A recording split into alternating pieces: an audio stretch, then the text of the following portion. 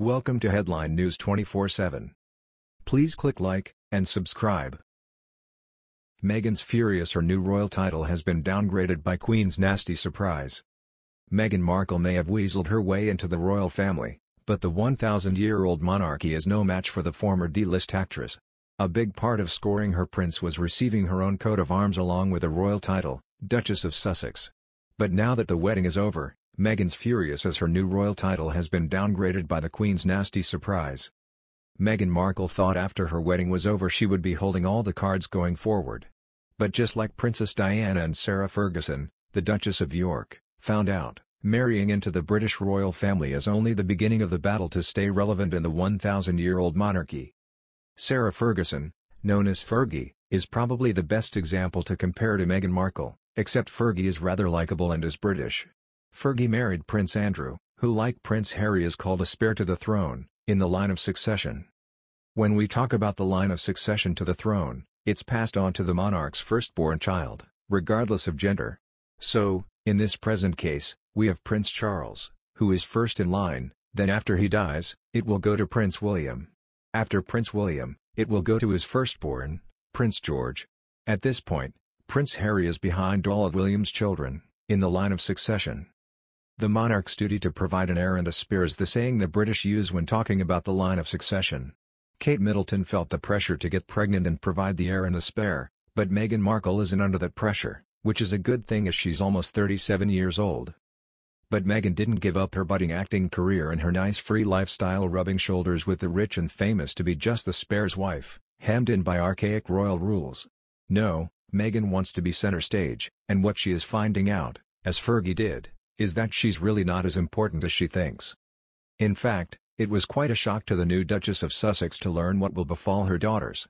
In a punch to her rousing feminist gut, any female progeny she may have with Harry will have no royal title. Even Fergie's daughters have the royal title of Princess Beatrice and Princess Eugenie, but Meghan's daughters will never have any royal title.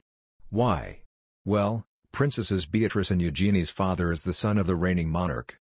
And if you think having a royal title is not a big deal, consider it does come with perks, potential lands, jewels, and of course, the status. When the crafty Queen issued Prince Harry his dukedom upon his marriage to Markle, she could have chosen from several available titles.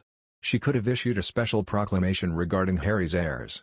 But she chose the old unwanted title of Sussex, where it states no female from their marriage can inherit it.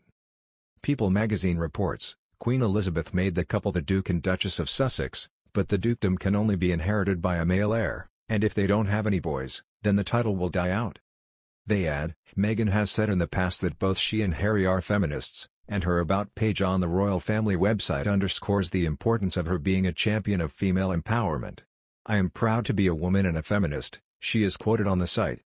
So Meghan's title of Duchess of Sussex came with a real nasty surprise for the feminist. If their marriage doesn't work out, she probably won't retain that title, either.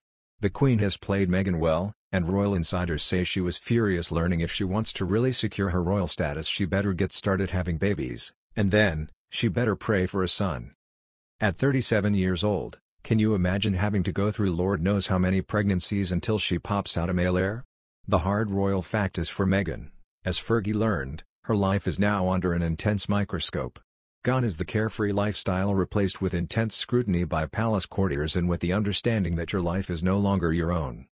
If she ends up wanting a divorce, or if Harry ends up wanting a divorce, she won't get security to last a lifetime, either. That's what happened to Fergie, who got a little bit over $4 million in her divorce deal. Only $400,000 of that in cash to do with as she liked. That may sound like a lot, but it's nothing compared to the lifestyle Meghan so badly craves. Well, when you love someone, it's not about money, right? Many people have pointed to Fergie selling her name to make money with Weight Watchers, but oddly, she and Prince Andrew still live together and seem to love one another. Sadly, most people feel Meghan's love and attraction to Prince Harry was more love of his royal title and wealth. The new Duchess of Sussex may have gotten Harry to the altar, but the monarch has outplayed the former actress, teaching her she's still just a lowly pawn in this royal game of chess, and Meghan's got no real move to make. That was the news. We thought you might be interested in knowing about this. Please click like and subscribe. Thank you.